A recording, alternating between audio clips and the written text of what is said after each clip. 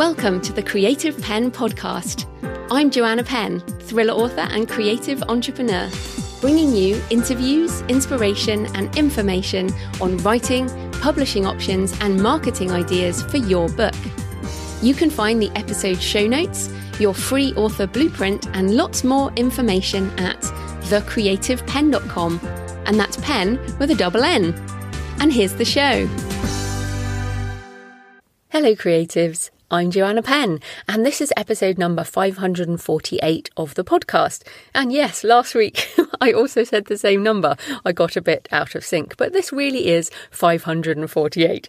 And it is Thursday, 29th of April, 2021, as I record this, a little bit earlier than usual. Just a reminder as we come to the end of April that 1/3 of the year 2021 has now passed us by. And I think it's a good time to reflect and say, okay, well, am I a third of the way through my goals for the year? And I know it's a difficult time, but last year was also a difficult time, and let's face it, it's going to continue. So let's just stop and take a minute and go, okay, am I a third of the way through? To be honest, I feel like I'm a bit behind, but I'm trying to take it easy too. So you can take it easy on yourself for sure. I give you permission if you need it. But also, let's just have a think about that, because can you believe it's May already? By the time this goes out, it will be May. So anyway, in today's show, I'm talking to Nadine Mutas about self-publishing in translation, how to decide what languages are worth doing, whether it's worth it for your genre, how to find a translator, and tips for marketing. Translation is definitely a more advanced topic, and only for those authors who are selling enough to have a budget for this. I'm definitely not saying you should be doing this if you're just starting out. But it's definitely something to think about, especially as the costs are coming down. And I talked about my own process using DeepL for AI translation for the first draft in episode 461, if you want to go and listen to that. And AI translation has dramatically improved in the around 18 months since I did the first 3 books, and then I did another book earlier this year. So that is coming up in the interview section.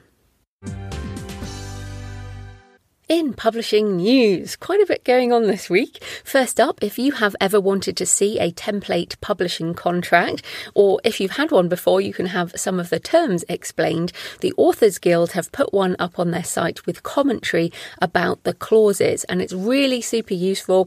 And I checked the grant of rights section, and they do specify territory, formats, term and languages. Really, really good resource at the Authors Guild.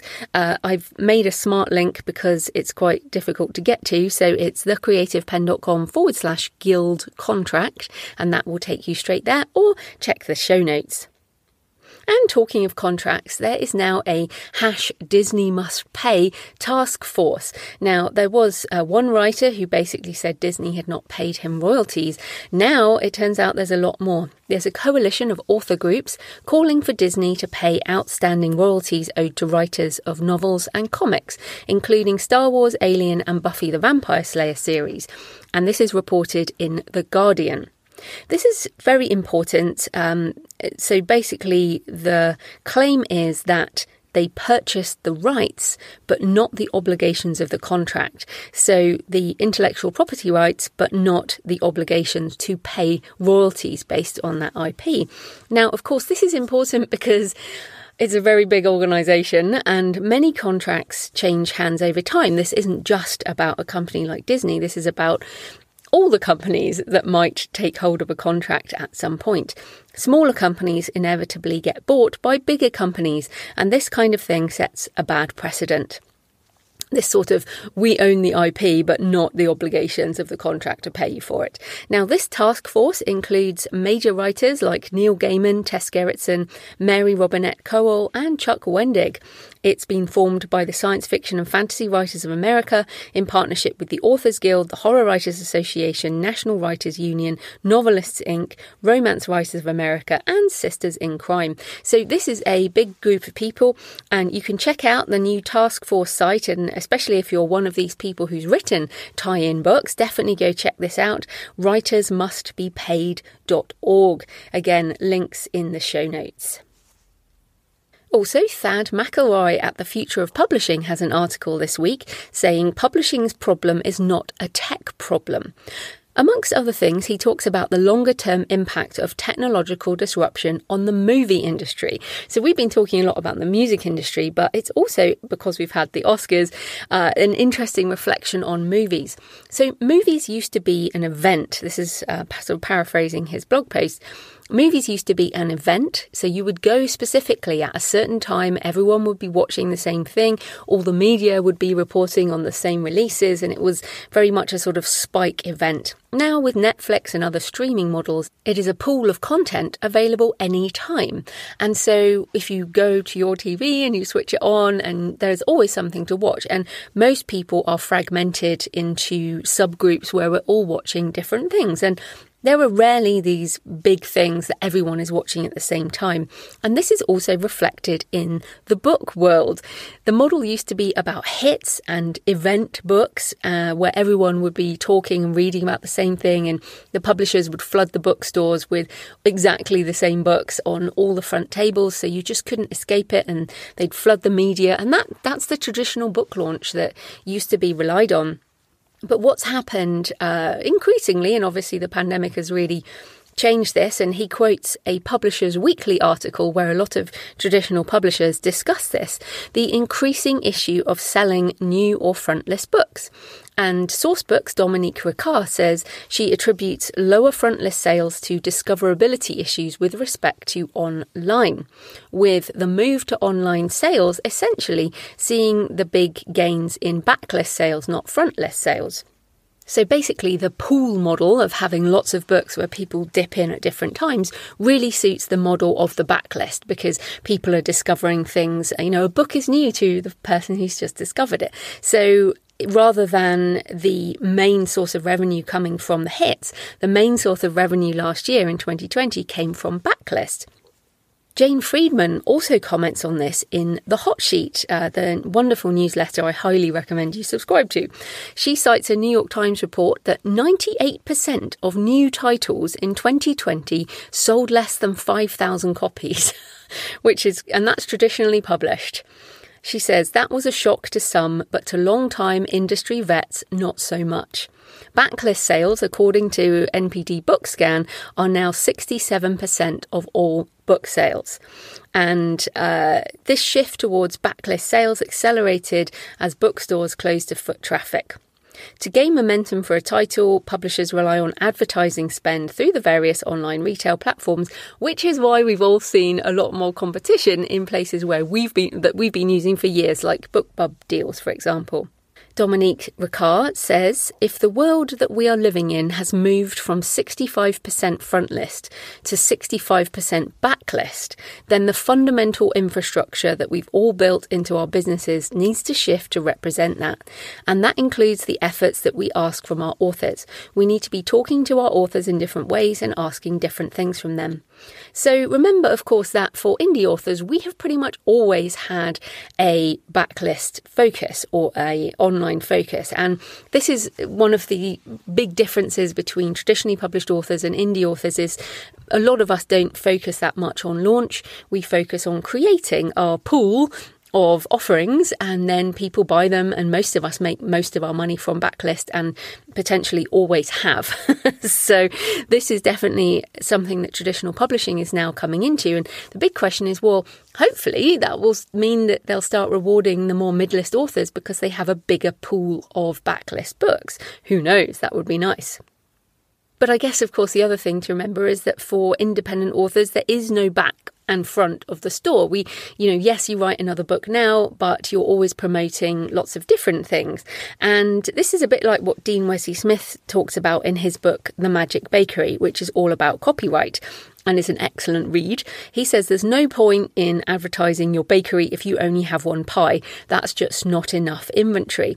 So again, the idea is, the Magic Bakery is the slicing up of copyright, which returns to you and you can keep making money on. But if you've only got one pie, that's not going to interest people. What you need is a bakery full of different pies and maybe cakes and bread and other things. Probably made you hungry now.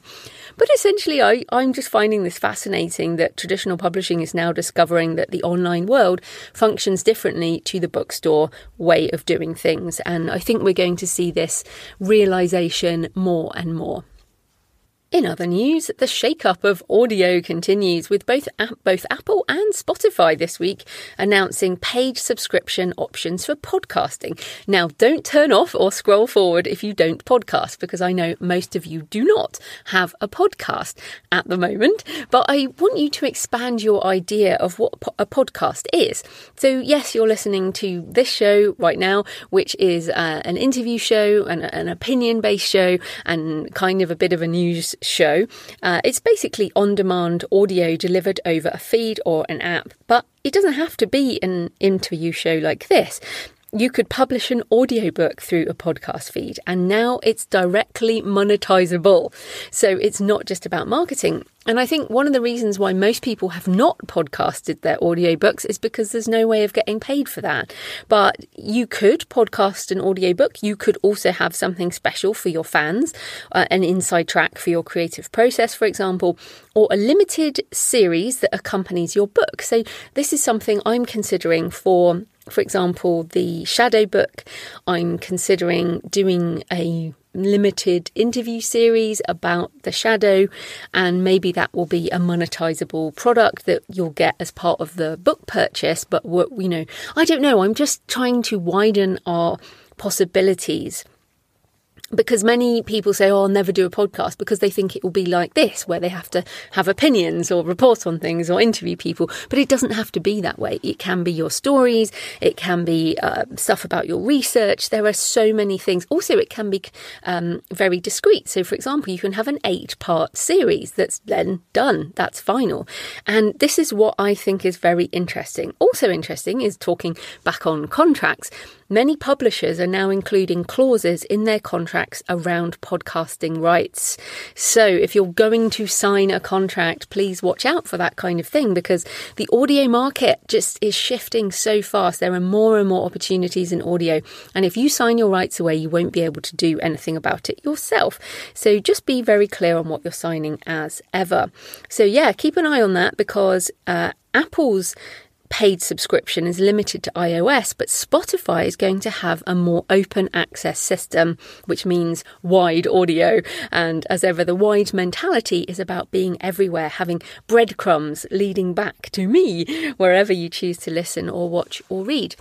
So this is filling me with lots of ideas around things, because essentially you have to monetize at some point your audio, because otherwise it's very difficult to keep it going. It has to market something specific. It has to, maybe it will be a personal branding exercise, but you have to somehow make the money for the time that you spend on it. And I'm very grateful to my wonderful patrons and also to the corporate sponsors who enable me to do this.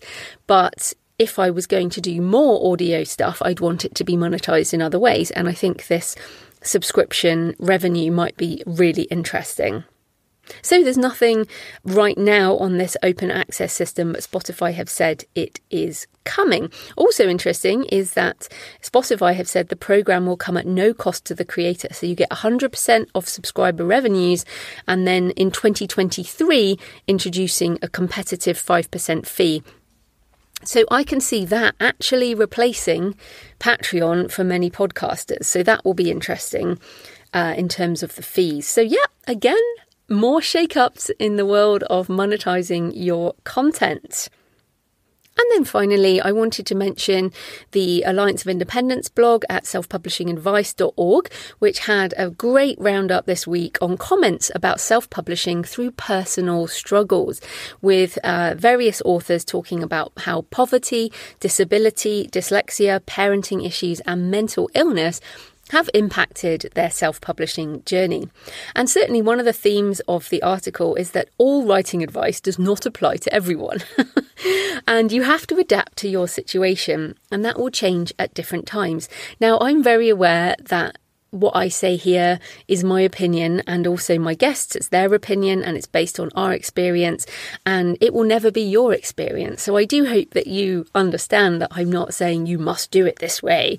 I hope that I'm open enough and sort of sharing my journey and sharing my thoughts, but that you understand that it's not prescriptive, and the indie author world is a very broad church.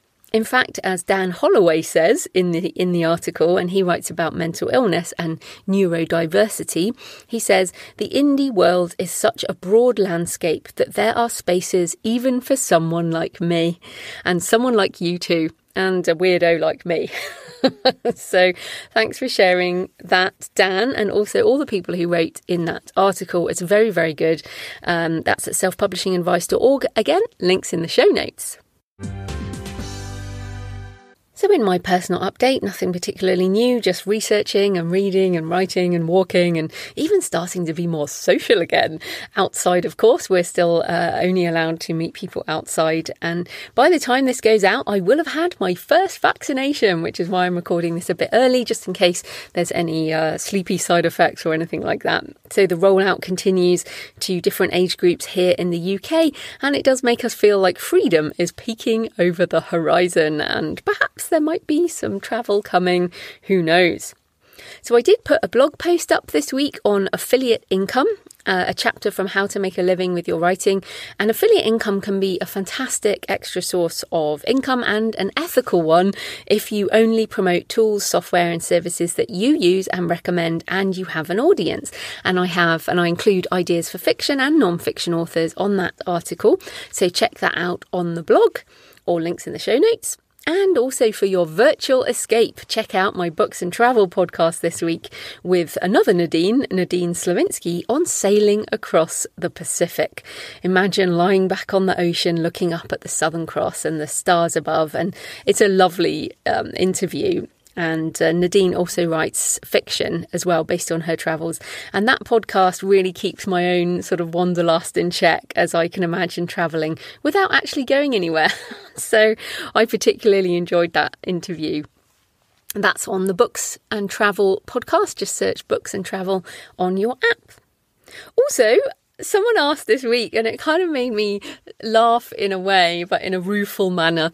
Someone said, do I actually write anything that is not about writing or self-publishing? And the question is, are you just someone who writes about writing and who doesn't really write? Which is kind of odd, because most of us who write about writing are writing books. Like, I've written, 12 books on the author's various parts of the author journey. But I wanted to, and it was on Twitter, and I just tweeted back, I also have 17 novels under JF Penn, across action, adventure, dark fantasy and crime and psychological thriller. And it just reminded me that there are pros and cons of two author brands. And obviously the good thing is that I'm Joanna Penn talking to you right now, and on Books and Travel, I'm Jo Frances Penn, or JF Penn. And so I keep them separate, and I'm never going to talk about self-publishing on Books and Travel. Like, that's just not going to happen, because that's not what that show is about. And so I like having two separate brands, because it's very clear what you are getting, you, the audience, are getting. Many of you will not have read any of my fiction and don't want to, and that's fine. And again, people who read my fiction don't have to care anything about how the books are made, the sausage, making the sausage side of it.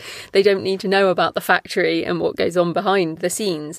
But for me, I like having two brands because of that. But it does mean that sometimes people think that you are just someone who talks about doing it without actually doing it. Although, again, I have absolutely no issue with people who write books on writing. That's what I do too. So yeah, I thought I would share that with you, because I thought I made it very clear that I also have fiction and write other things. And I've got ideas for lots of stuff to write under JF Penn. Like I've got... I am going to put the shadow book under Joanna Penn, but I was thinking about putting it under JF Penn, but it is turning into another kind of writing self-help book. But I'm going to have a book on pilgrimage after next year. So by this time next year, I will be starting to write that book. And I also have some other travel type books, which I'll put under JF Penn. So yeah, there is nothing wrong with whatever you write. But yeah, I thought I would share that with you. So thanks for all your emails and tweets and comments this week. Charlotte at Curativity says, I really love the episode with David Cadavy. I've just downloaded the audiobook to be more time efficient. Fantastic. Ruth Kurtzy says, listening to the podcast while packing up my home in preparation of moving to the coast, using my time creatively and keeping my mind occupied instead of stressing about the upcoming move. Brilliant. I hope your move went well, Ruth.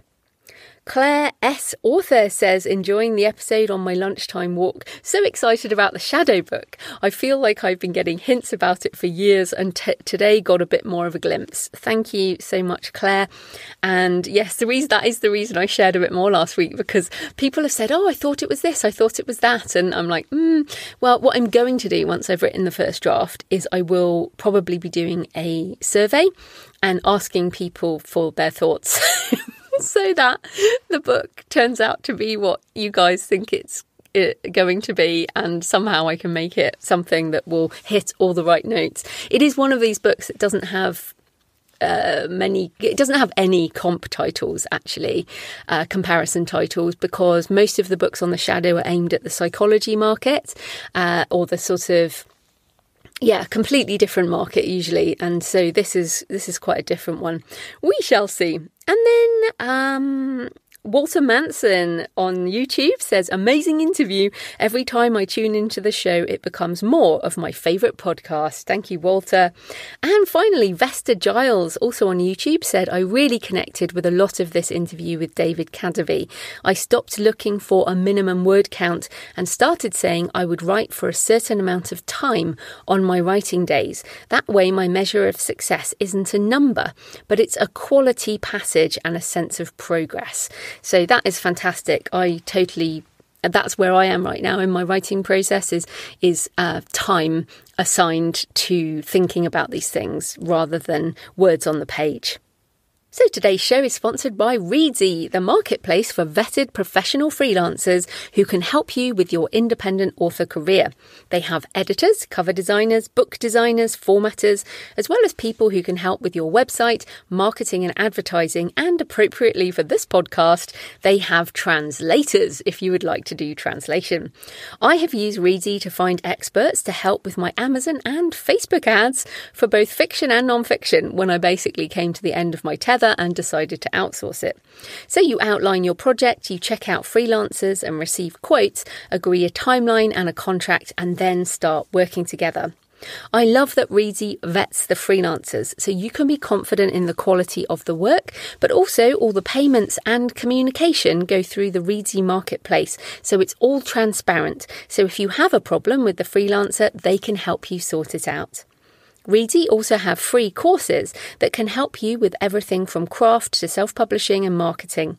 They have free formatting tools, lists of book bloggers to get reviews and more. Check it out through my link, thecreativepenn.com/Reedsy, REEDSY, thecreativepenn.com/Reedsy. So this type of corporate sponsorship pays for the hosting, transcription and editing, but my time and my brain is sponsored by my wonderful patrons. Thank you to everyone who's been supporting the show so long.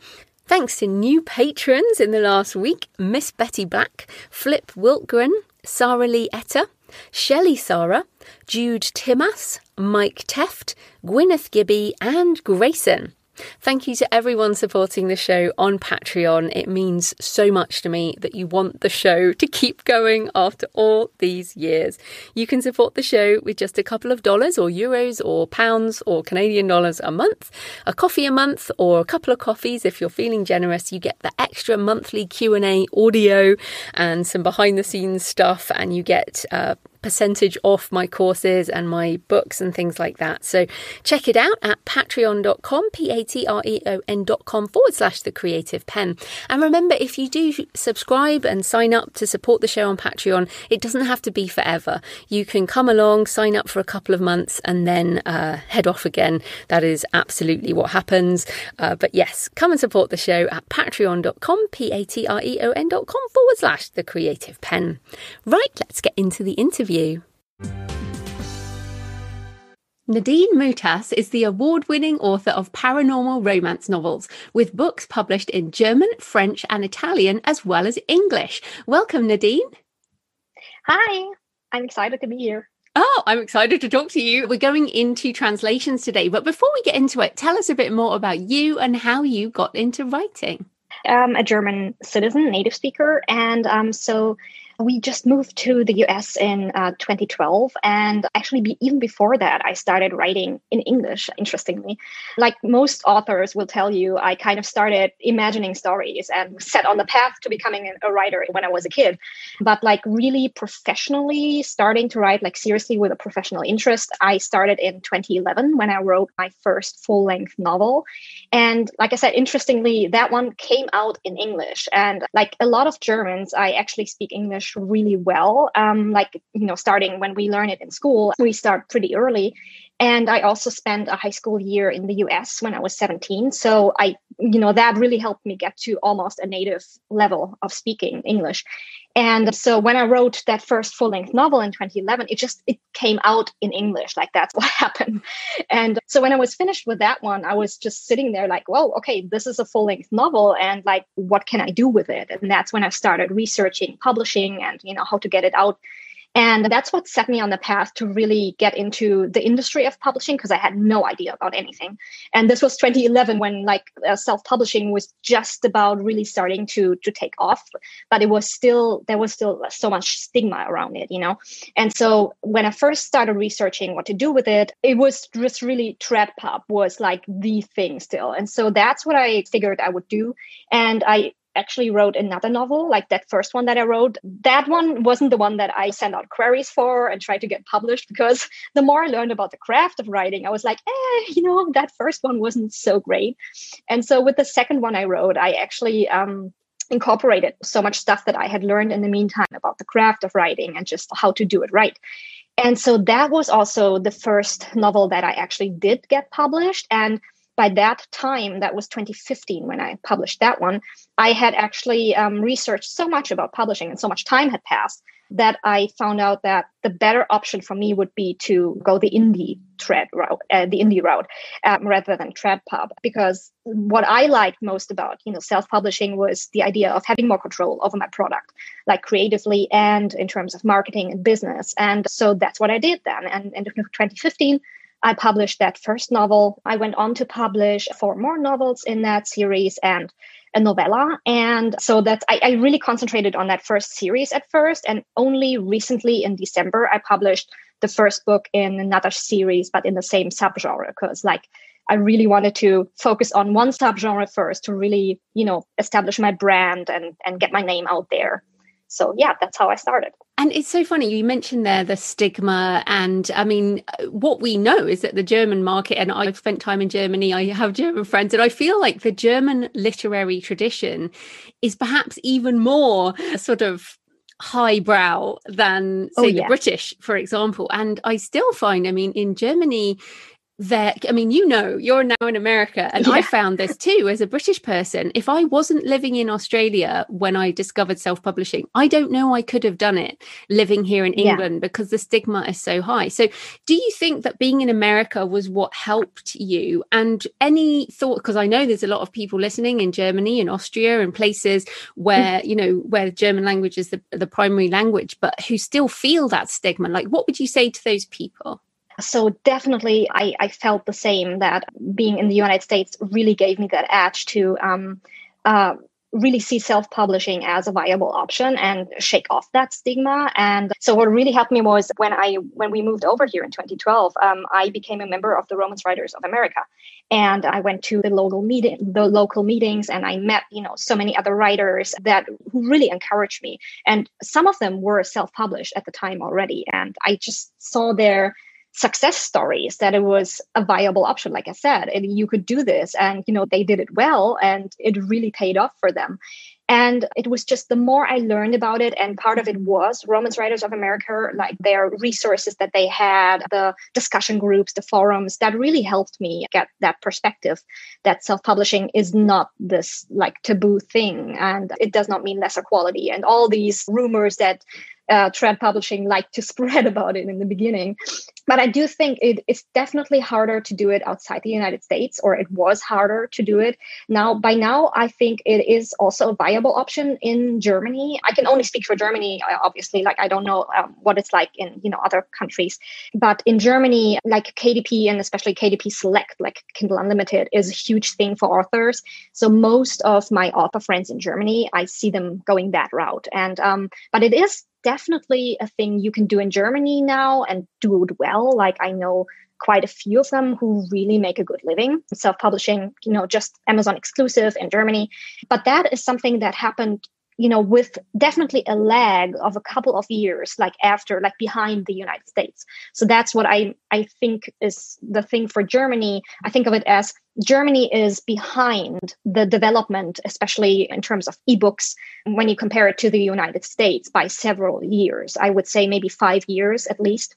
And so there is still a very, very high prevalence of print books in Germany. Like that is the thing to do. Like most readers, when you ask them, where do you find your books, new books? They would say, well, they still go into a brick and mortar bookstore and just browse the shelves. Right.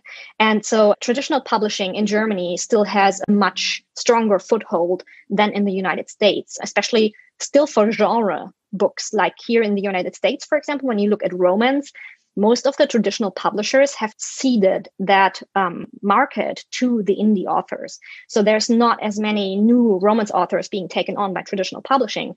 And the same is not true for Germany. Like even for the well-selling genre books, traditional publishing is still the way to go, sort of say, for a lot of German indies. And I still see a lot of German indies, like when they make it big, at being an indie, like earning a lot of money, selling their own ebooks, they then go to traditional publishing and take on a contract with a trad pub house.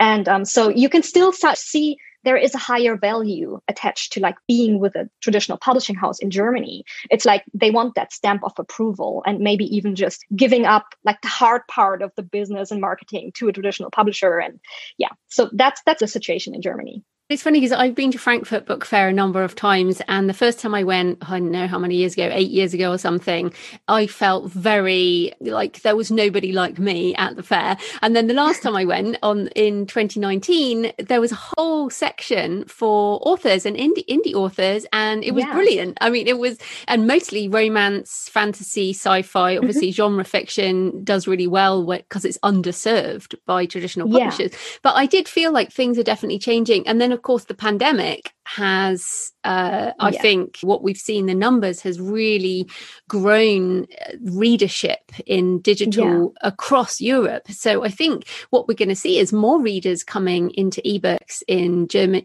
German speaking territories and French and Italian and these things. So I want people listening to realize that we are only at the beginning of some of these markets, right? I feel like it's almost 2011, as if it 2011 in America is 2021 in continental Europe.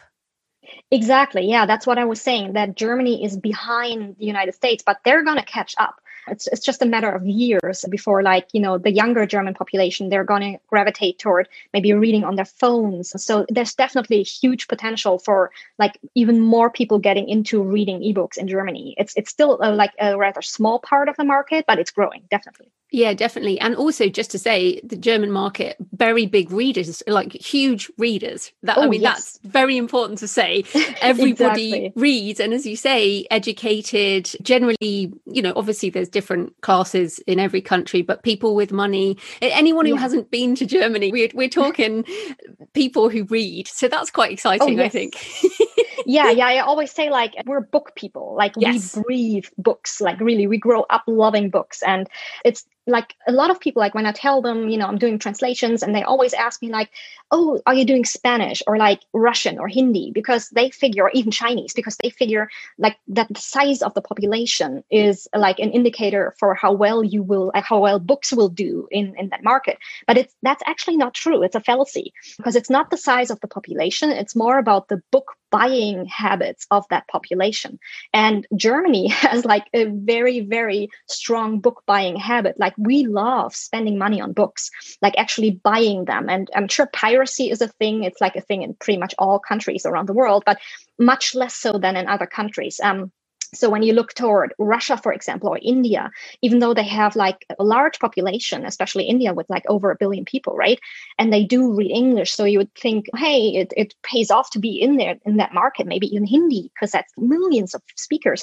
But the thing is that they don't have the same strong book buying culture as Germany, for example. So they buy a lot of like used paperbacks. They're very cheap to get in like those little corner bookshops, or they do a lot of piracy, like downloads, illegal downloads. And it's sadly really a thing in Russia and in India. China is it's hard to get into that market because it's so controlled by the Chinese government. And especially for someone writing romance like I do, romance is considered almost porn. So it's very, very regulated. And you would have to go going indie into China is pretty much impossible. You have to go with a traditional publisher there, and it has to be sanctioned by the Chinese government. So it's fraught with difficulties, and it's not as easy as it sounds. Oh, go to China and there's like millions of people, or like 1 billion people ready to read. And the same goes for Spanish. It's like they have a very strong like book buying habit toward like secondhand paperbacks in stores, especially in Latin America, but they don't have such a like developed ebook reading market that's ready for you to go in there as an indie and really make money, selling your ebooks. And then there's the whole thing with the Spanish market worldwide is, on the one hand, you have like Spain Spanish, like the Castellano from Spain. And then you have the Latin American Spanish, which is, there are differences. And when you translate your books into Spanish, you have to pick one or the other, right? You have to go with a translator that is either Latin American or, Spain Spanish, because I forget which one it is, but one side of them doesn't like to read the other.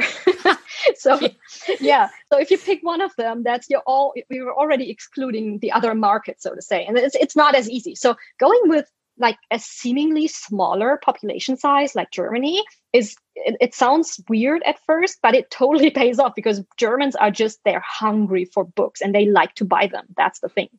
Yeah. And also the economy. I mean, the economy is, pretty similar. And the euros, I mean, obviously you've got German, French and Italian, all euros, and kind of equivalent pricing to the US, really, in terms of what you can price your books at. And I think that's the other thing. People, it's very hard to compete in, say, you mentioned India. You can get a full price new paperback for like 150 rupees.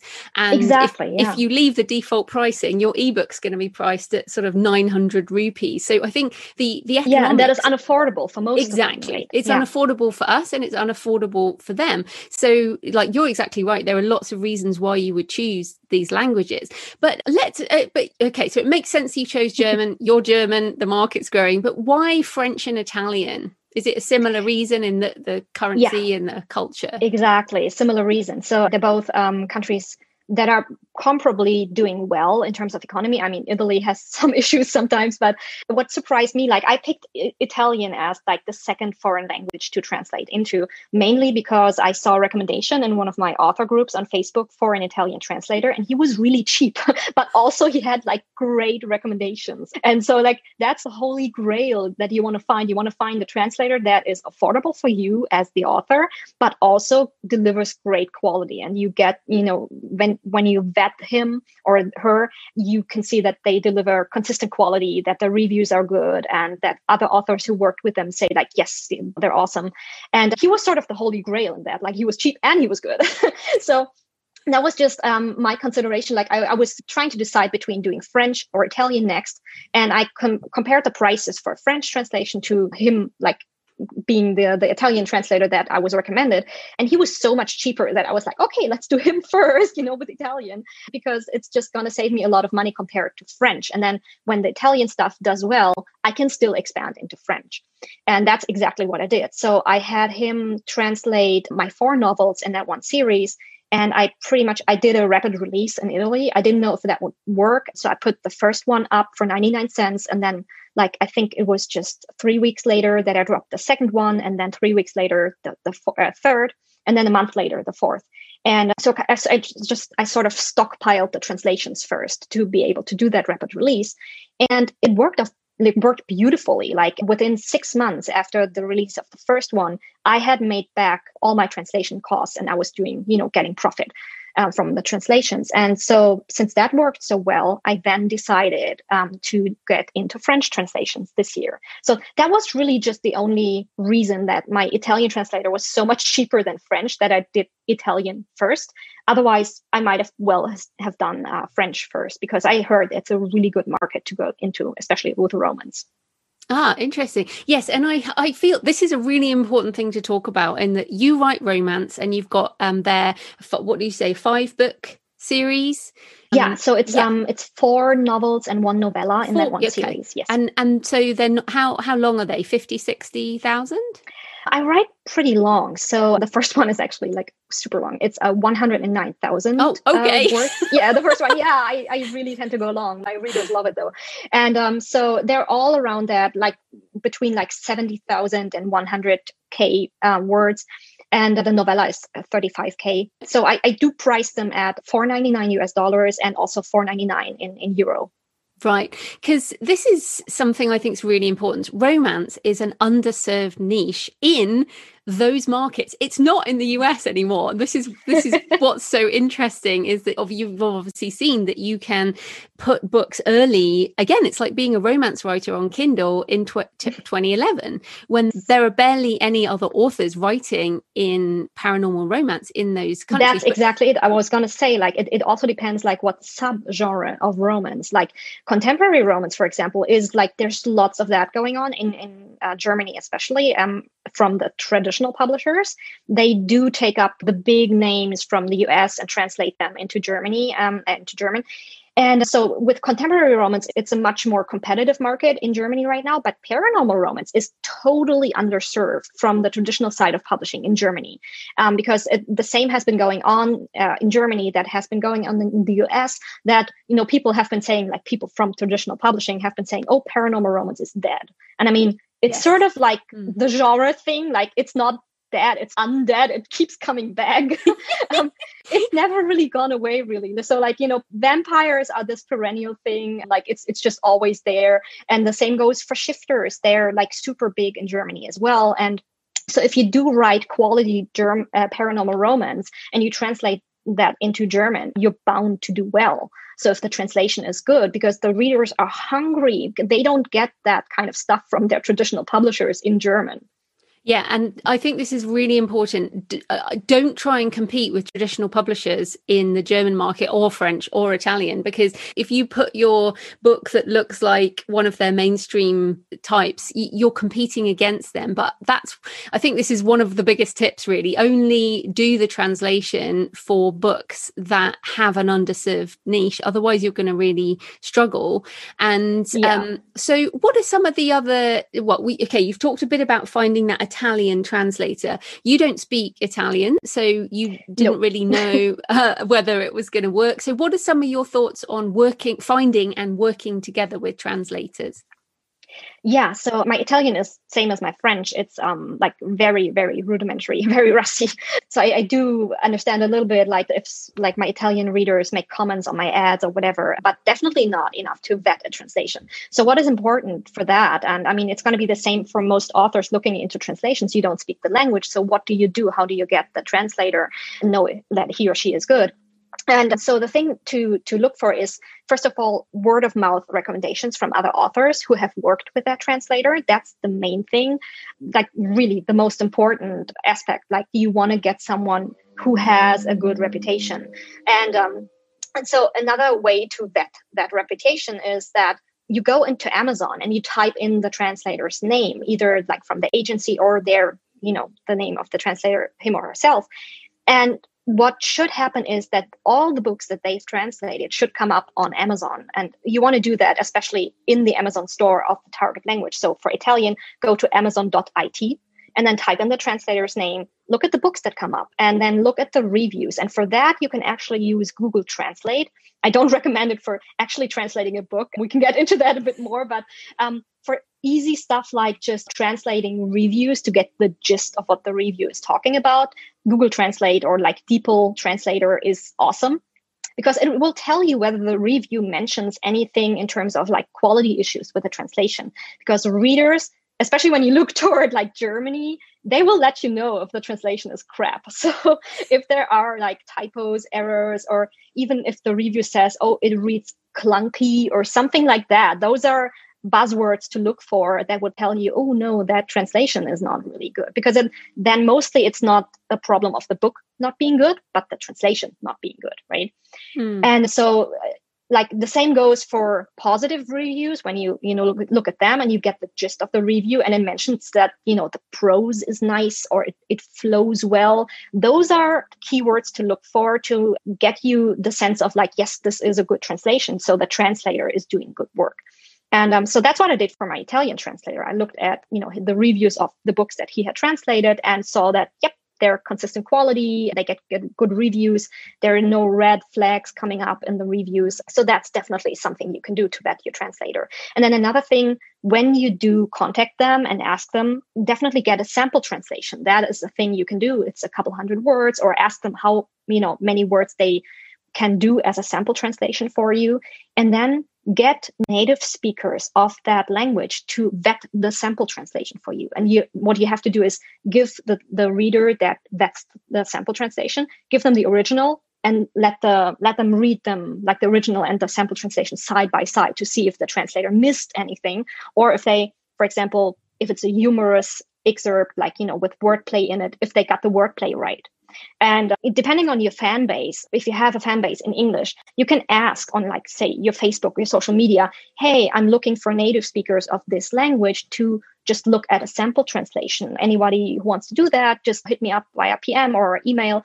And if you have enough of a fan base, then there will be readers who are like, oh, yes, I speak the language, and they can help you out with that. Or what I did with French, when I went into French translations, I asked my Facebook friends. So I asked on my personal profile, like, hey, do I have any, French native speakers among my friends? And if so, would you be willing to look at a 500-word sample translation? And that's definitely something you can do. Yeah, if you have an audience already, there will be people you can ask in your community. And if you don't have an audience already, you shouldn't be doing translations. Probably, yes, that's a good point. I think that's really important. And I want to keep emphasizing this. Like, seriously, I did translations way too early. Back in 2014, I did German, Italian, and Spanish. And it was way too early in those markets. And it cost me time, it cost me money. And I now have, as of this week, 4 German non-fiction books, because the indie author market is underserved in Germany. Yes, so I've gone in definitely with my non-fiction, but I know how much time it takes. And even though I'm not doing the translation, obviously, I'm emailing backwards and forwards. I'm getting things to various people. So tell us about the cost benefit analysis. So it's obviously money, but there's also time. So how did you decide it would be worth it? And has it been worth it? And any lessons learned in terms of how you could do it better? I obviously, with German, which was the first language that I did, I had the advantage of being a native speaker. And so what I did was I actually translated the first 4 titles in my series myself into German. I could do that obviously because I'm a native speaker, so that gave me the edge there. But what I noticed is that it just takes so much time to translate, and it's really not the thing that I want to do. I'd much rather create new stories in English. And it was like I was pulling out my hair in frustration and that's also something that I learned when I did the translations myself, is that just because you're a native speaker, it doesn't mean you can translate. So like that's why I always say, get someone who really is a professional translator, that has the background, someone who studied it at, university level, because just having someone who speaks English fluently and then the target language natively is not enough. That person has to have a native level understanding of English as well, just to be able to get the word plays and all those terms and turns of phrases right. But also it takes skill to really be able to translate a lot of words every day and not like burn out on that. And that's something that you need to learn and train. But anyway, so I did the first 4 titles myself. And so when I published them, obviously I didn't have the investment of the money that goes into it usually when you pay for translations, because I did it myself. But it was definitely a time investment on my part, because the months, and it took me months to translate, which is sort of the thing when you think of a full-length novel of, like, say, 80,000 words, you cannot translate that in a month. If anybody tells you they can translate that in a month, I would be wary of the quality that they deliver. So I usually think it takes as long to translate a book as it takes to write it in the first place. So sure, someone can do it faster and it might be good, but it's a good idea to go for people with a more reasonable amount of time that it takes them to do it, say 2 months, 3 months. But it was a time investment on my part. And during the time that I translated myself, I couldn't write anything new in English, right? So it was definitely the sort of trade-off for me. And when I got to the fourth novel in my series that had just come out in English, I was so ready to give it up, the translation, because I was like, okay, I did the cost, benefit analysis. I was like, I can spend that time that I would, spend translating. I can spend that writing the next book in English, and it would pay off much more for me. And even when I have to pay thousands of dollars for a translation in German, by now I knew that they were selling well for me in German. So I knew that I would make back that investment in a reasonable time, which really did happen. So with the fourth book in my series, when it came out in German, I think, just to give you some hard numbers here, I paid, was it $7,000 something for that translation? And I made back all of that within the first month after publication. So it really paid off. Yeah. And I think, but this is again, so you had 4 books and 4 books and a novella. And this is again important because it's very, in the same as in English, it's very hard to sell one book. So I almost feel like you should have a series, preferably at least a trilogy, at least 3 books, in the same as we say for English. If you have 3 books and then you can do discounting on book 1, then you can sell more books. So also another tip is don't spend $7,000 to translate one book, because then it's just the same as having one book in English. It's very hard to market. Exactly. Would you agree with that too? Oh, absolutely. And it's not just about marketing and, getting that momentum going of like having a series and for readers to read on. In some markets, like French, for example, that's something that I learned when I did research on doing translations in French, is that French readers especially have been burned by traditional publishing taking on like American authors and like translating the first 2 books in their series into French, but then dropping the series because the numbers weren't there. And so like French readers have learned to be wary of any new authors coming into French with translations. And if they see there's only one book in a series, like as a French translation available, and they don't see like a pre-order for book 2 and 3, and they don't really see any plans from the author to keep going, they are very suspicious and wary. And they will wait oftentimes to see if there's more of that series going to be translated, the series going to be finished, and all of it translated into French before they jump on it, because they have been burned so badly by traditional publishers just starting to translate series and then stopping mid-series and never finishing them in translations.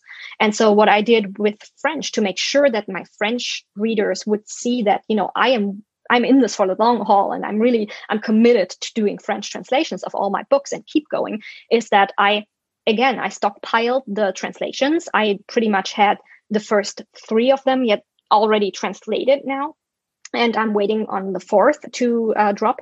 And I put them up for pre-order and made sure that the first 3 are up on pre-order already, so that French readers, when they click on the first one and then they see there's a series page and they see, the next 2 are up for pre-order already. And so they have more of a sense of security, yet now, yes, this is a series that is ongoing and I can binge the series when it comes out, No, I think that's great. So again, people listening, this is definitely an advanced thing in terms of translations. Like you said, having a plan, having multiple books. So you will have spent 21 grand up front it's definitely an investment. I'd have to tally it up what I did, how much I spent, but for the Italian translations, for example, I just recently did the tallying, like how much it cost me to translate those first 4 books, and it was like $9,000, because he's very cheap again. I was going to say, everyone's going to want his name. I definitely, like, he's awesome. He's just a great guy, and he also gets my humor, which is very important. I write funny books and he gets my humor, and that's like I feel like my books are in safe hands with him. But anyway, he's good and he's cheap. And so I just paid $9,000 for all 4 books in my series. But I made that back within the first 6 months after release. But I had a marketing plan. I put the first one up for 99 cents as a loss leader, and then I dropped the next ones with a couple weeks time difference. And it went really well. Like if you can do that and just put books up for pre-order, like when you drop the first one, have the next one up for pre-order, have the link in the back. It's pretty much the same as you would do in English when you have the time to stockpile a couple manuscripts that you finished in the same series, and you go about it in a smart way, which I don't do for my English. Like I write my English books, I publish them as I write them. So I don't do the same thing for my English books, like being smart about it and all. But with the translations, you can do that a lot more easily, because it's not that you have to create something new. You just give what you already created to your translator and they do the work, right? And then you get back the translated manuscript and you can sit on it. You don't have to publish right away. And the smart thing to do is sit on it, stockpile the translations if they're in the series, and then just put them up for pre-order. Make sure the link is there, the back matter, which is something that I would also advise. Like, get your back matter, the front matter and the back matter translated as well. That should be part of the package, because you don't want to have a translation out there without like a list of other books in the series in the language, right? And put the links in there. So it's super easy for the readers to go on and binge that series. That's what you want. Yeah, and I think like we're talking about the investment, and to me you're creating an entirely new intellectual property asset basically in this other language. Yeah. I feel with my translations, and I've got quite a lot of different languages, most of which I've licensed now, but I don't feel like they're my book anymore because I can't read them. Which is really odd. I'm like looking at it going, okay, my name's on it, but I really don't feel like it's my book, which is odd. And so, but let's talk about a bit more about marketing. We've talked there about pricing and about publishing, but one of the challenges obviously is if you don't speak the language. Like I use podcasting as a big part of my nonfiction marketing, and I can't do that in any other language. Being British, I don't speak anything else. But I do use for my German books, as you mentioned, KU, as the easiest thing, I have my German books in KU and I use Amazon auto ads for those books, and it seems to work quite well. I don't have to do anything. They just run automatically because the algorithm works in that situation. But I don't have a newsletter in any other language. I did actually try that in 2014, but it just was horrible. I make it very clear that I'm English and I don't speak another language. So I don't ask for people to email me or anything. I don't have social media. So I do very little, but I wondered about, what do you do in terms of your marketing? So I don't do Amazon ads because I never got them to work for me. I'm just not, spreadsheet typey enough to get them to work for me. But I do Facebook ads. They're, easy enough for me to manage. I do them for my English books. And when you are familiar with them for your English books, then it's quite easy to do them for the translations as well. Because the only thing that changes is, of course, you have to have the ad copy translated into that language. Your translator can help you with that. So either add that word count to, the manuscript word count when you get the manuscript translation. So you can think of ad copy in advance ahead of time. Or sometimes your translator is super, super nice and will do short ad copy for free, but don't expect it. Definitely ask them and offer compensation. So it's only a couple, maybe 100 words or whatever, how short ad copy usually is. What you can also do is just take an excerpt of your book, from your book. And the same thing I do for my English books. I've noticed that excerpts, like longer snippets from my book, work really well. They work better than a short, snappy ad copy, because either I suck at short ad copy, or it's just the excerpts speak for themselves much better. I don't know, but I noticed that works really well with my target audience, apparently. And the same goes for English and for German and Italian. So that's really what I did. And then if it's just the headline for the Facebook ad that you need translated, definitely ask your translator, hey, can you translate sexy paranormal romance for me into Italian? And they will do that for you very likely. And so the only thing you have to change for the Facebook ads to make that work is, like I said, the ad copy. And then the targeting, you can limit it to that country that you want to target, like Italy. Facebook makes that really easy for you. And then you would use the same sort of interest targets as you do for your English Facebook ads. So I target the big paranormal romance names. So I usually go for Cressley Cole because she has a huge audience on Facebook and it works really well for me, or Nalini Singh. And the same goes for Italy, because they have, I think, both of them have been translated into Italian, definitely Nalini Singh. So there is also an audience for that same author in Italy, which makes it easy to target these fans on Facebook. And so that's what I did for German and for Italian, and it worked beautifully, especially after I put the first book in Italian for free. So I now have it as a perma-free. And so when I did Facebook ads, just advertising it as a free book, first free book in the series, it worked so well. Like it skyrocketed my sales in Italy for that series. And it paid off. And the thing you have to watch out for is when you do Facebook ads for your translations, you will get comments on those ads from readers in that language. Like the Italians, especially, they're very comment happy. They like to comment on my Facebook ads.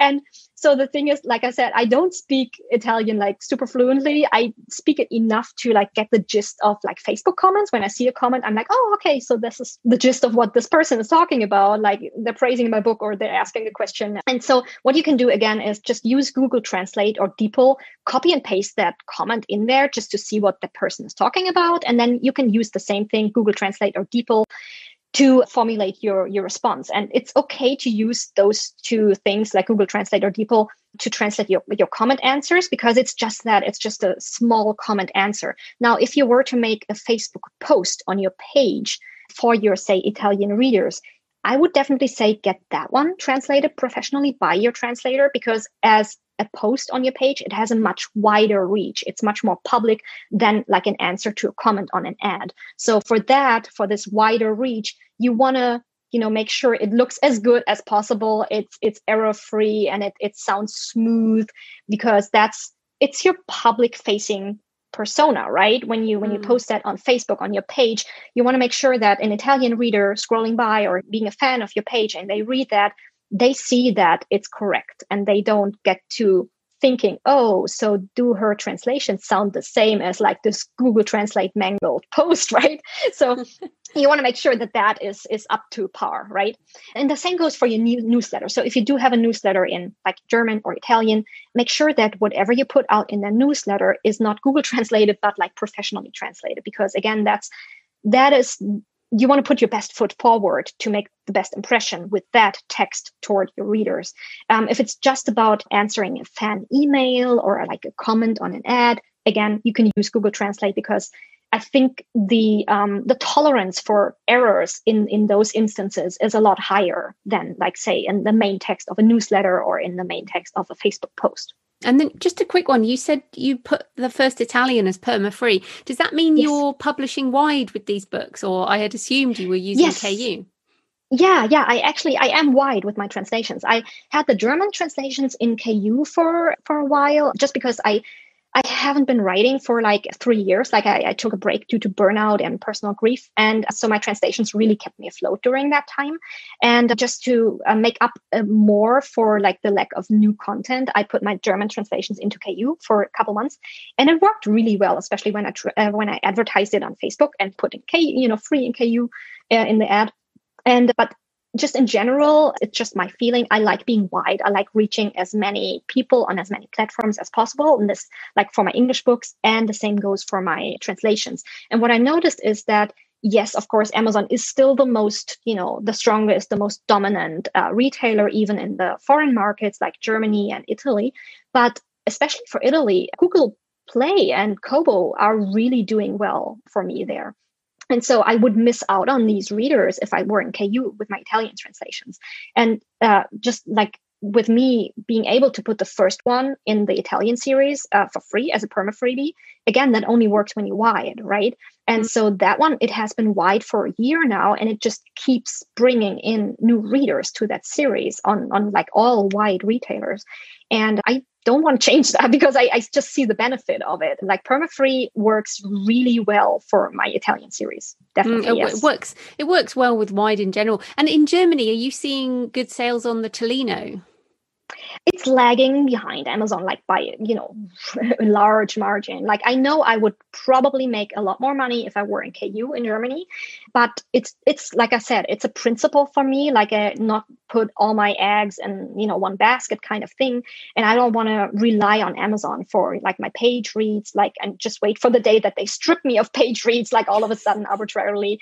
I've heard too many horror stories of that to just like go on and rely on that. But I still hope that Tolino will grow for me as a market. And it's like most people who are wide will tell you, is that it takes a long time to build that. And since I think it was last year that I was in KU with my German translations. So, and it's been a couple months since I switched back to wide, which it means, on the other hand, that I am still in that building it up again phase, right?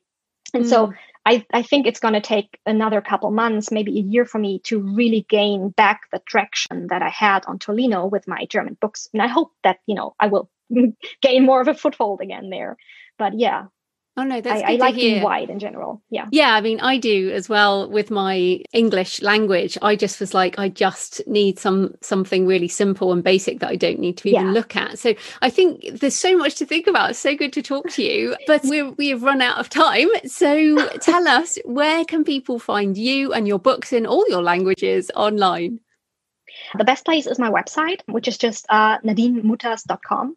And I actually have like this nifty little tool on my website. It's like when you, in the upper left-hand corner, there's like flag icons. And so I have it in English, in German, and in Italian. Soon I'm going to put the French stuff there too. So if you click on that flag icon and like you're an international reader, like you're German or Italian, you click on the German or Italian flag and the whole website gets translated. So like it's really nice. And then you can just navigate through the menu and it's all in either German or Italian. And it just lets you navigate through the whole site and see everything in your language.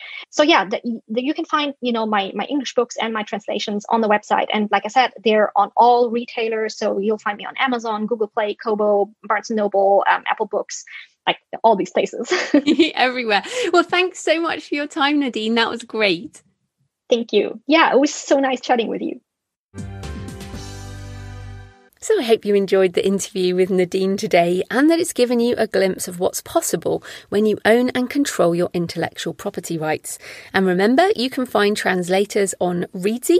And if you'd like to support the show, please use my link, thecreativepenn.com/Readsy.